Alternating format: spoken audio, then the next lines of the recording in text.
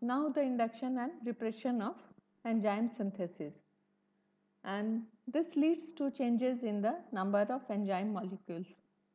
In well-fed state, the increased insulin induces the synthesis of key enzymes. In the well-fed state, glucose is high, and that is why the insulin is high. And the key enzymes for synthesis of fatty acids, that is acetyl coenzyme A carboxylase and fatty acid synthase. In fast state, glucagon is high, and that induces the phosphoenol pyruvate carboxykinase of gluconeogenesis pathway. And so in fast state there is glucose is not available, so gluconeogenesis is induced by this glucagon, the enzymes of gluconeogenesis. This insulin and glucagon both hormone affect gene transcription. You see the liver is the main site for metabolic activities, and here is the adipose tissue, and here in the left side is the skeletal muscle. What happens? Glycogen is stored, the either glycogenesis happens or glycogenolysis, either synthesis or breakdown of glycogen, then converted to glucose, then glucose enters the glycolysis, and now then we get acetyl coenzyme A, which has different fates. It may be goes to cholesterol synthesis, then bile acids, or fatty acid synthesis, and the fatty acid synthesis then triglyceride, and which is excreted from liver in the form of VLDL, and that goes again deposited in adipose tissue, where it is stored, or if required then it is again broken down to fatty acids and glycerol, and then fatty acids come to in the metabolic pathway and enters into the ketogenesis, and this ketogenesis produces ketone bodies, which is utilized by brain, and this gluconeogenesis from skeletal muscle from amino acids alanine glucose alanine cycle, and the protein which is broken down, and which enters the liver, and there with gluconeogenesis it produces again glucose, and this is the cycle of our energy requirement of our different organs. Liver. After a meal, what happens? There is increased absorbed nutrients and increased level of insulin, and this liver takes up carbohydrate, lipids and most amino acids, which is metabolized, stored or routed to other tissues. In that way, liver smooths out potentially broad fluctuations in the availability of nutrients for peripheral tissues. And what happens to insulin level during the fasting state or during the fed state? You see, insulin is increased when we take breakfast, when we take a snack, when we take lunch, when we take dinner, and it is decreased when we are taking nothing by mouth, or we are not taking anything and any food. And you see the level of insulin is different with breakfast and different with snacks, and that depends on the availability of substrate, level of glucose, and accordingly the insulin level is high or low. What happens to carbohydrate metabolism in liver during fed state? The liver is net consumer of glucose, which retains 60 gram of 100 gram of glucose presented to portal system. This increased glucose is taken by hepatocytes through GLUT2, which is insulin independent, which is having low affinity and high Km for glucose. That is why when the glucose level is high, only then hepatocytes take up the glucose by GLUT2. And this increased hepatic glucose leads to different situations.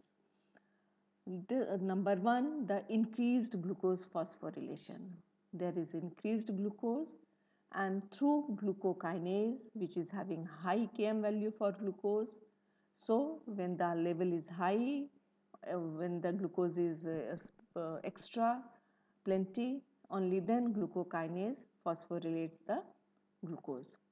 And no, there is no direct product inhibition, has a sigmoidal reaction curve having high Vmax and leads to effective removal of a flood of glucose. In this way, minimizing hyperglycemia during absorptive period. The second one is increased glycogenesis. Glucose 6 phosphate, glucose is phosphorylated and then it converts to glycogen by the enzyme glycogen synthase, which is active in a dephosphorylated state, and that increased substrate, that is glucose 6 phosphate, is the positive allosteric activator of glycogen synthase. Number 3 is increased pentose phosphate pathway activity. This increased glucose 6 phosphate and active use of NADPH.